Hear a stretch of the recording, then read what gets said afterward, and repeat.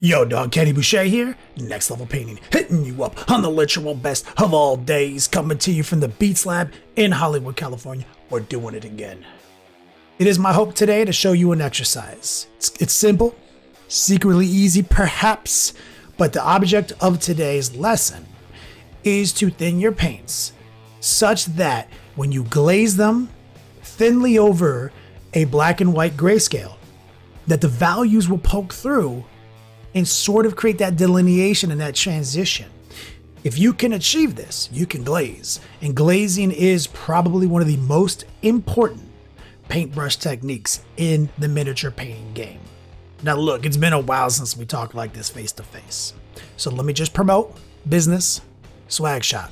I'm putting up new designs on the monthly, sometimes on the weekly. Take a look at the hoodies, the shirts, the mugs, and more. Anyway, let's do this thing. Glazing 101, guys. What I did here was I prepped this model, sprayed it black and white, did some gray, some transitions, really basic top-down highlighting. I did a quick dry brush and then I washed it. After it dried, I varnished it, and today we're gonna lay down some colors. I'm just grabbing some of my favorite Pro Acryls, Creature Caster. I'm gonna lay down some red. I'm gonna show you what I'm talking about. How thin are you thinning your paints? A lot of people are always blown away by how thin I go when they see it in person. So I'm trying to capture that here today for you on the video. I am going so thin. Now, I don't always go this thin, but you got to be prepared to go this thin. Now, a lot of glazing and getting your paint thin is adding a lot of water. This is going to separate the pigment from the medium. But now sometimes you got to get the water out of there. The water is what gave you that ability, but sometimes you don't want it that watery. You just want that broken down pigment. And that's what I'm laying down right here. Now, this is a little on the watery side, but that's fine because we're sweeping in, staying active, just like with a wash. If I'm seeing any pooling, I'm going to remove it. But unlike a wash, I want this to remain straight up transparent. Usually the objective or the intent is what separates a technique from one another, even though they're very similar. Washing and glazing are similar in the way I like to approach them. Very light brush pressure, stay active and stay engaged, but the intent is everything. I intend to remain transparent with this application. That makes it a glaze. So we're gonna just move through, staying as thin as we can, keeping that brush pressure light, keeping our paint thin, broken down, but not just a straight puddle of water. See? There is some pooling there, but we're able to manipulate it. We have enough work time that we can pull it out of the recesses, do what we want to do. Now, when you get more advanced in glazing, you're going to be getting used to removing more and more water from the brush and just going with super thin pigment, but not necessarily super watered pigment. That's for a later video. This is a simple exercise. You can see as we lay down these reds, all that black and white dry brushing and grayscale we did is absolutely showing through. You're seeing some darker red, you're seeing some brighter red, even here on this big sweeping cape, you're seeing it. Now, obviously, this isn't a super vibrant red. This is a very desaturated red. Now, this hue, this very bold pyro red, is becoming desaturated because we're allowing it to interact with black and white, which is going to give it its value. Now, the way to breathe some life back into it, re-up the hue, the saturation, is do it again. Always let the thin ass glaze dry fully, then reapply.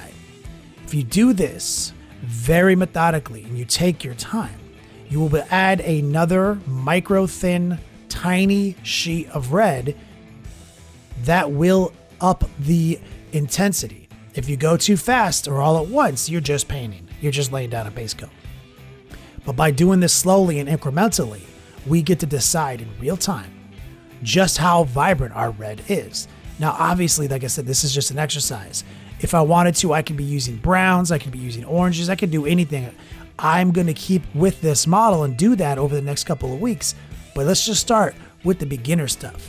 What I'm doing now is finding her skin. I just grabbed my favorite tan flesh, same thing, I thinned it down. We're gonna do a few coats. You're gonna begin to realize instantly that every color, every hue, every pigment has its own struggles when glazing.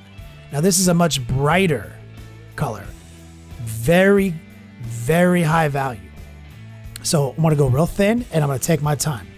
Now with skin, I don't necessarily like that desaturated look. I need a little bit more vibrancy. So it might take a few passes. We might have to do a little bit more here. But if you just take your time and work through the methods, it kind of dries almost as fast as you can put it down. As we go up and down the leg, what we laid down at the beginning is already dry. So we're already ready for our second pass. But you can see it's very desaturated. Just stick with it. Patience is the glazing game. Once you figure out how to make your paints do this and you're comfortable with it, you can do anything. This is one of those tricks that's basically really hard to do until you figure out that last missing step, and then you're like, yeah, damn it, this is easy. So we're just going to work the face, give it the dry time it requires, move on, do it again. So now you're going to see completely different results. Now that we're doing the second glaze, right over that first one, you're going to notice the skin tone is going to start snapping. It moves fast with these tones. But it looks a lot more vibrant when you lay it down because it's wet. Things that are wet look more vibrant. When they dry, they're going to mute themselves down a little bit. And you'll see as we go. But we're trying to go as thin as we can possibly get away with. And I will emphasize light brush pressure over and over again. You don't want to peel anything up. You don't want orange peeling to occur. You don't want to reactivate a previous layer. You just always want to be on your game there. So we're doing her feet, everything between those wraps. We're going to do the thigh again, and we're just going to keep doing it. But I don't want to ever invalidate the values that we created with the black and white grayscale. So the second I feel like, I'm in danger of that, that's the last coat. Doing her face as well. Very natural. We're going to just grab some jade. Really basic. We're going to do all of her like wraps and robes and shit like that with this fun little jade color, keeping it real thin. Be cognizant of any pulling, manipulate it, dry the paintbrush off, pull it away if you see that happening. Just stay active. If you stay present and active in this process, you will get good results. This, results may vary though. Like if you're having trouble getting your paint this thin and laying it down without just washing everything out, just reset, try it again.